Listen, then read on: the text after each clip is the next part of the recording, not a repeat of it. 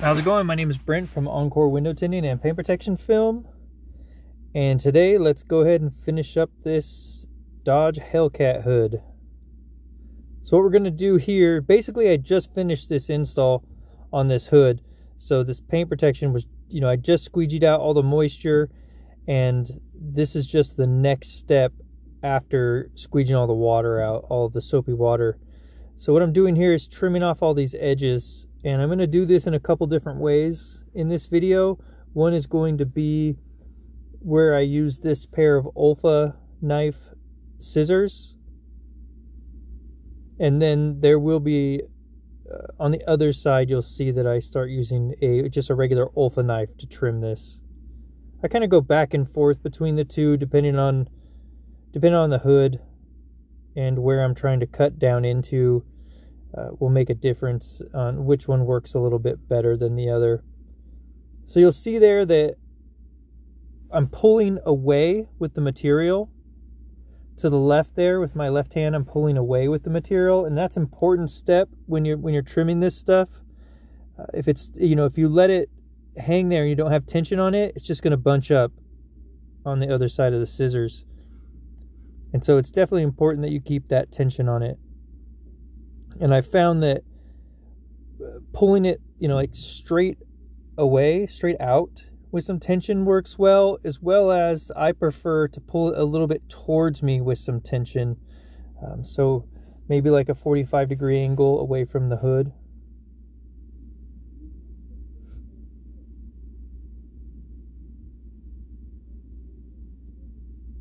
And just make sure in situations like this, when you're leaning over the car, that you don't have anything in your pouch that's going to scratch something.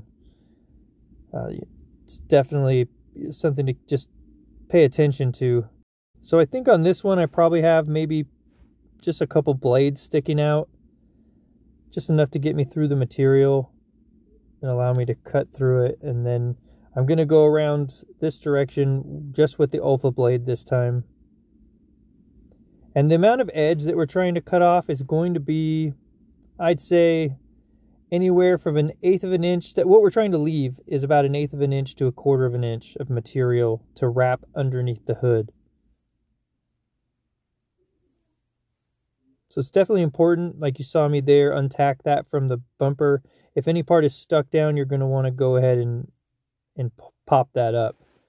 So right there on the corner, what you'll notice is that the amount of material that I leave on those corners, on the very edge, is going to be 1/8 of an inch or less, so that I can heat that and then just tuck it right over that edge.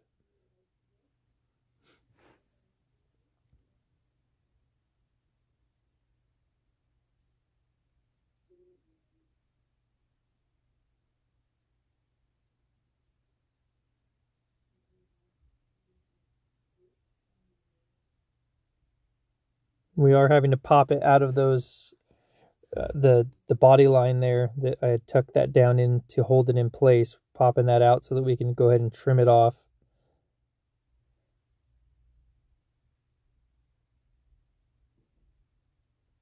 And this type of trimming definitely takes some practice, because it's important, obviously, that when you're cutting over the top of the fender, you don't want to hit the paint on the fender. So just make sure you're real careful about that. I'm going to go ahead and just quickly tuck these back in to make sure that that material doesn't try to lift at all on those edges. So once we get all this trimmed off, the next technique that I'm going to use is called a pre-wrap. And it's a vital part of the install. And if you've watched some other people installing paint protection film, you'll see that they skip this part. And it's definitely something that has hugely helped improve the installations that we do here at the shop. And I'm going to show you exactly what that looks like, and then we'll also explain why. So once you've got the whole edge trimmed off all the way around, we're going to go ahead and spray some rubbing alcohol or tack solution in there. And basically at this point, we're just trying to eliminate any of the soapy water from there, as well as we're trying to get that adhesive to be a little bit more aggressive so that we can go ahead and pre-wrap all these edges. And then once the pre-wrap is complete, that's when I'm going to go ahead and lift this hood up and then just let it sit there and dry until all the moisture on the edges is dry. And then you come back and actually do the wrap where you use some heat and you wrap that edge and tack it to underneath the hood. So this right here is what we call a pre-wrap. And basically what I'm doing is taking that edge of the material and I'm wrapping it around to at least the side of the hood, if not a little bit underneath. And the big deal with this is that if you were to go ahead and leave that material just hanging just like it is, you're going to end up with a line on that edge where it dries.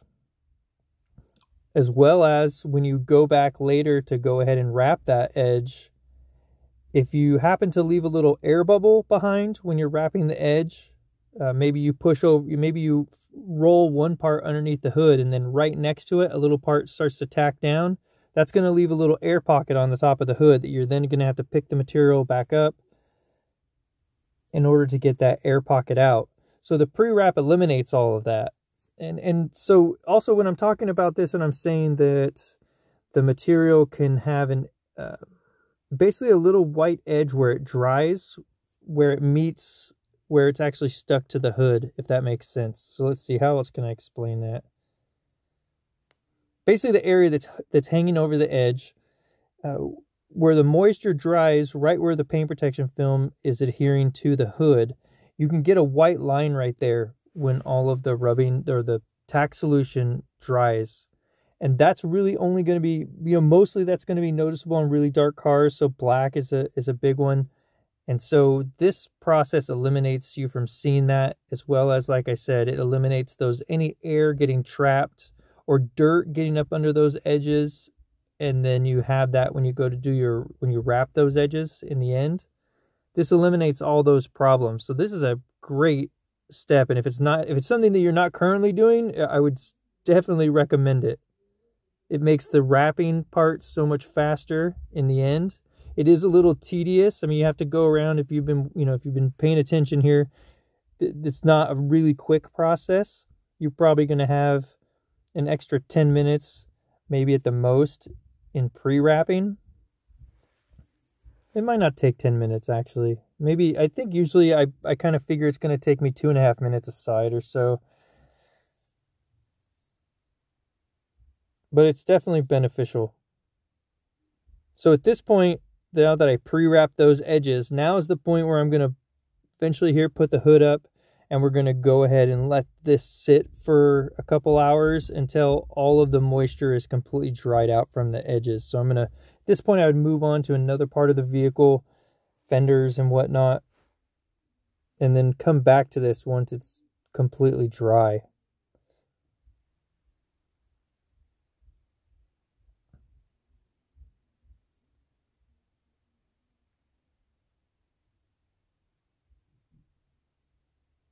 All right, and then when we're letting a hood sit, we're pretty much always gonna open it, not allow the water to run down and run out, and then help those areas to get some of that moisture off that could just be resting there, as well as it gets the hood out of the way so that you can do fenders and things like that.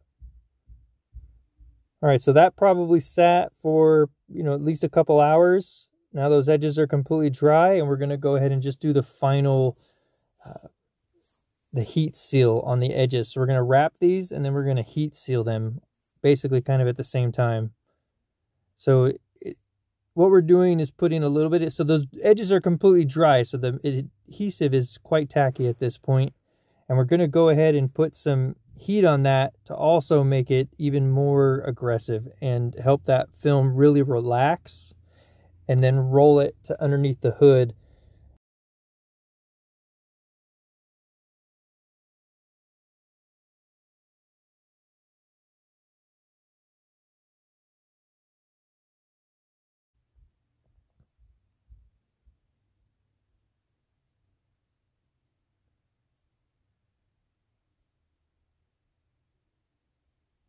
So on these edges, because I left just a tiny bit hanging over that corner, put a little bit of heat on it, wrap it under, and then you're going to have a really nice edge where you're not going to see the edge of the material on that corner, and then you won't have a bunch left over either to bunch up underneath while you're trying to wrap it to the underneath the hood.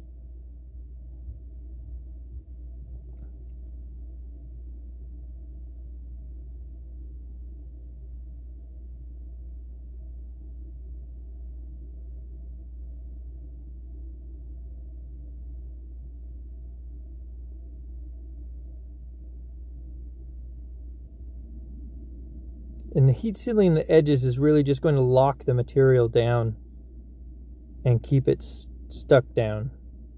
So you end up having a lot less issues with it popping up over time. We heat seal every edge, every time on all of our installs.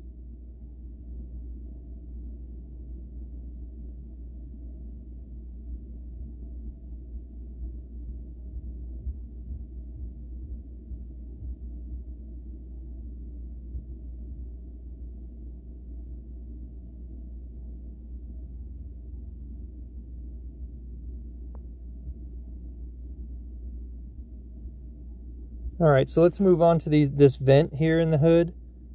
And so what I'm going to do is cut it in all four corners here, and that's going to help relieve a lot of the tension on the material so that I can wrap it to the underneath the hood. So we went ahead and did that little splice in it, and then we're going to go ahead and put some heat on it and then wrap it around to the underneath of the hood.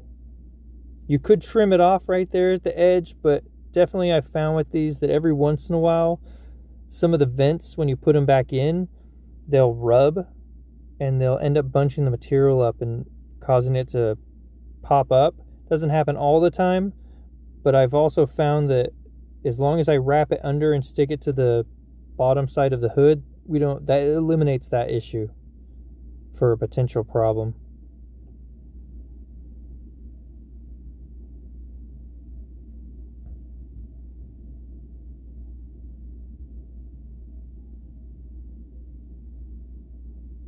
And also make sure that before you even started this install, that you went through and used straight rubbing alcohol on all of these edges. So we basically just pour it on a towel, and then we go anywhere where we're going to be tacking that material to underneath the hood.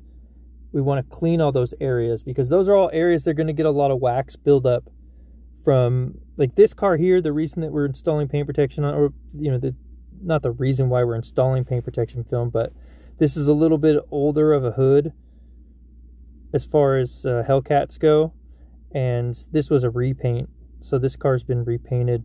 And so what we're doing here then is there's going to be a lot of wax buildup potentially in those areas, and so making sure that you clean those before you start this install is important. Otherwise, when you go to wrap this material, it's obviously not going to stick, and you're just going to have problems with it peeling up, and it's going to be really difficult to recover from that without just trimming the film off right at the edge. So once again, we'll go ahead and relieve the tension in the four corners, and then we'll go ahead and wrap these.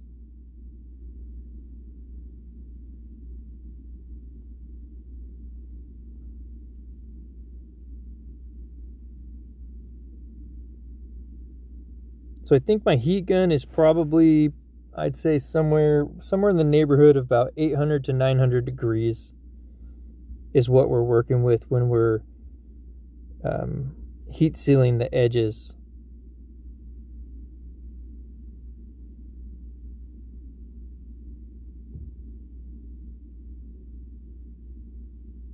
I'll also put into the description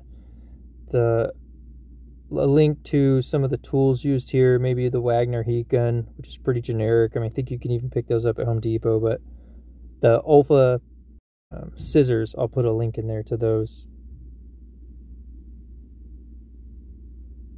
So hey, if you guys found anything useful with this video, please like and subscribe, because we'll definitely be coming out with more videos. The plan is to do minimum of one a week. So definitely appreciate you guys taking a look, and we'll see you on the next one.